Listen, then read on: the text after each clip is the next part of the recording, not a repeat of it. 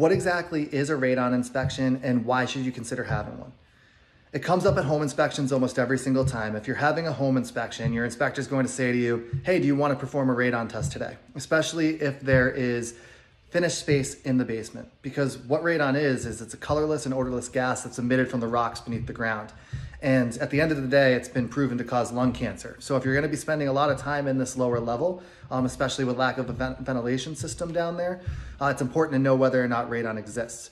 It's not a big deal to fix. There's companies that install what are called radon mitigation systems. They're about $1,000 to $2,000 depending on where in the home and how advanced they need to get. So generally not a huge deal, but it's definitely something you're going to want to know about. So if your home inspector asks you about it, expect to pay between $50 to $100 for the test to happen. The test sits in the basement, it gets sent off to a lab, and then you get the results. Anything under 4 parts per million is okay here in the state of Massachusetts. Anything over that, you're gonna want to get it taken care of with a mitigation system. Hope this helps you understand what radon is and why it's important to test for it in many circumstances.